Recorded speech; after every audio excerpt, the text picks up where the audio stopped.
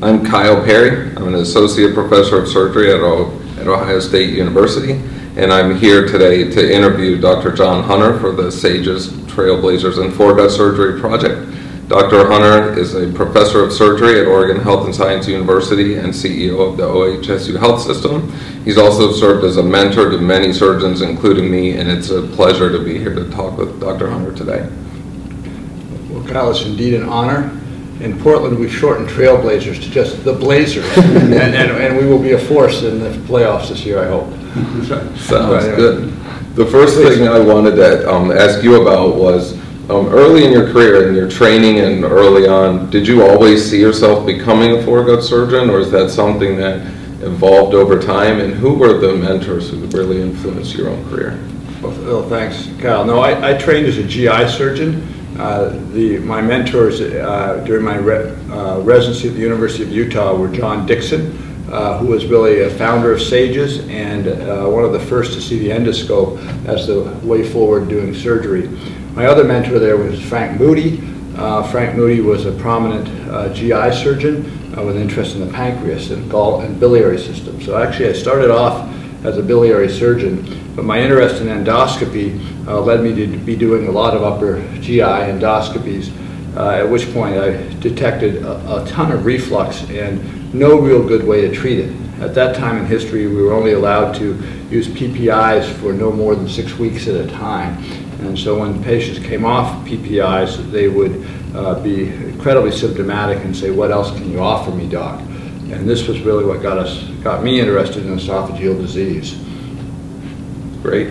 I also wanted to ask, sort of early on, as the laparoscopic techniques were starting to come into use in foregut surgery and other places, did you see that and feel that as a natural progression of open surgery as has been developed, or a major paradigm shift that was really changing the entire way we were doing surgery, or both? Yeah. I think some of the rules of open surgery applied in the sort of concepts of the operation, the structures you could not injure, the goals of therapy. But because you were dependent entirely on visual optics and had no tactile sense, did not have the use of your fingers, every operation had to be made different.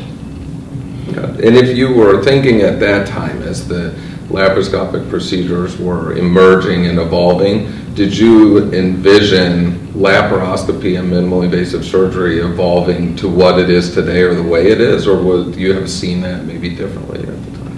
Yeah, that's a great question. I mean, I think that I saw that laparoscopy would be of use for the straightforward, simple operations, and let's put laparoscopic appendectomy, laparoscopic hernia repair, laparoscopic cholecystectomy, and even fundoplication there, maybe repair of large hiatal hernias, and we did those very early.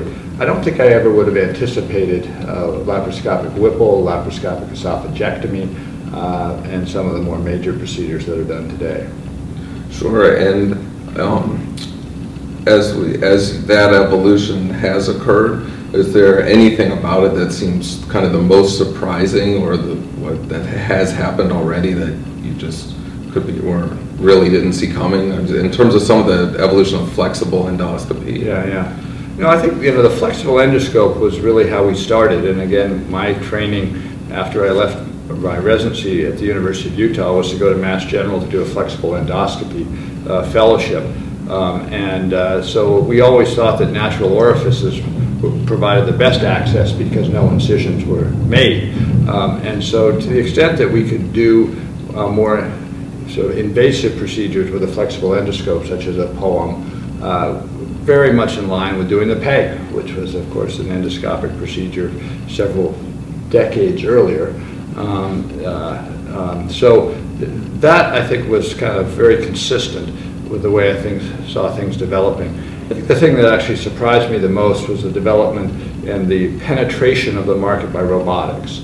That I really had a firm sense that while the robotic platform was very, if you will, intuitive and easy for surgeons who did not know laparoscopy to learn, that we couldn't prove any evidence-based benefit to it would not allow it to thrive. That the cost would be prohibitive given the lack of evidence of benefit. Now, in many respects, had prostatectomy not come along, robotic surgery might not be where it is today. And clearly, it's easier and better to do a robotic prostatectomy. But many of the other applications that are being used for, it's still, the evidence still isn't there, and it's a little hard to predict why that happened or where it's going. My concern is, and my plea is that surgeons still learn laparoscopic techniques, because the laparoscopic techniques are translatable to almost any environment. You do not need a robot to do them. They're less expensive, and they're faster, and while there is some training requirement to do it, so is there training requirement to learn how to play the piano, but one needs to do that. Sure.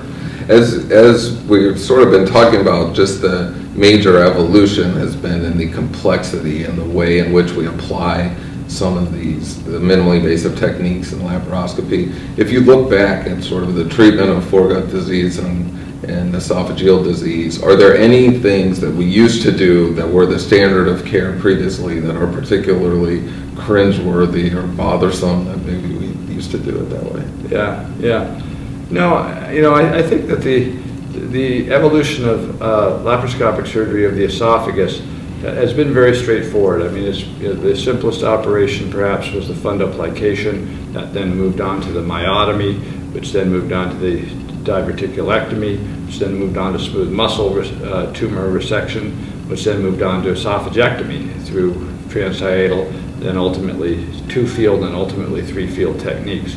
So that's all, I think very straightforward. I don't know that there's anything really cringeworthy. I do, of course, have concerns about the durability of some of the endoscopic procedures, some of which we've written about and have been PI on studies that have shown the benefit, but we just don't know about the longevity of those. I do have some concerns about placing a foreign body around the esophagus and what will happen over the course of 3 and 4 and 5 decades after the fact. We certainly know that some of them are coming out, some of them still seem to work. That's I don't think it's cringeworthy, but it is something that I worry about. And I think that the last thing I'd say is that the fundoplication done well, either a partial or a total fundoplication, provide excellent reflux control, have great durability with a failure rate of about 1% a year, can be redone if they fail. And so I'm not sure what we're trying to fix here. Sure. Do you think, I guess I would wonder or ask you that maybe along with maybe some of the side effects, which is a debatable point, I think, about fundoplication and how severe they are when it's done properly, that maybe the biggest Achilles heel is the durability issue, even with the failure rate being what it is, with a fairly high rate of people going back on PPIs, young people having the operation. Do you think, are there things that have been done or can be done to try to improve the durability of the operation that we have, rather than always looking for new? I think that probably the most important thing in someone who's on PPIs is ask whether they're responsive to the PPI. And if they're not responsive to the PPI, and as we've shown in the New England Journal article that came out last week, about 40% are not responsive to PPIs, then study them and find out how many are really refluxing. Again, in the study that we published last week in the New England Journal, there are only 20% of them who are really refluxing. So I would take 80% of those patients off PPIs is the first thing I do. And then of the 20% who are refluxing, then I would address, is there a structural impairment to the Nissen fundoplication? And if there's a structural impairment, I'd recommend a redo operation. And if there's no structural impairment, which is pretty rare, then you've got a little bit of a head scratcher. Sure. And then I guess the last thing I wanted to ask you really is about when we see that minimally invasive surgery has gone through this evolution during your career and is always changing and evolving. What do you see as sort of the next frontier in minimally invasive surgery? It's a good question. I think that the thing that I've sort of advocated to SAGES and have done so for quite a number of years, and SAGES has done a great job with it, by the way, is to make sure that the institutions that train residents have fellows who have been well trained to become new faculty members to then train the residents to do laparoscopic surgery.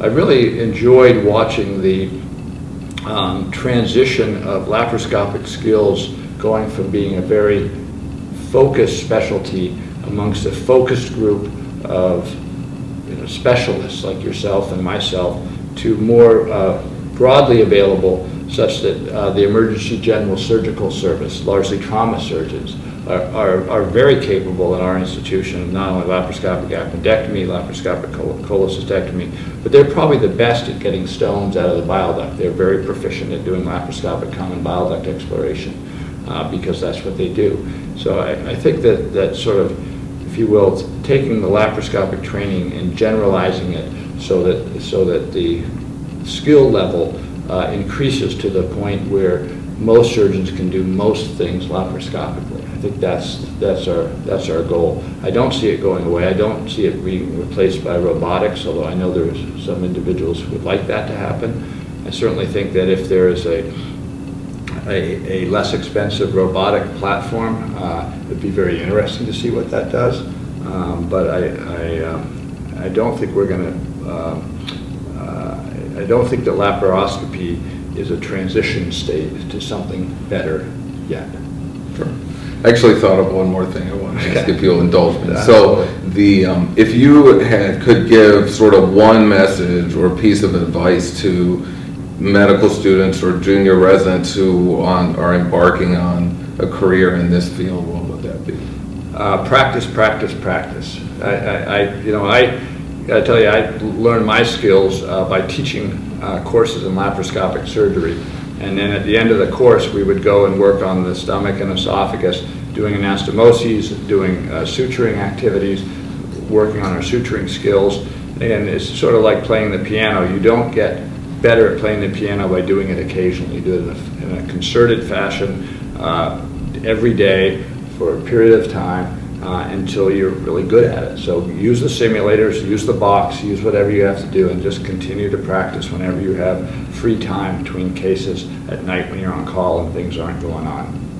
All right. Well, thank you so much for taking the time to do this. It's been an absolute pleasure. Well, it's been a pleasure for me. Thank you very much, Kyle. Thanks. Take care.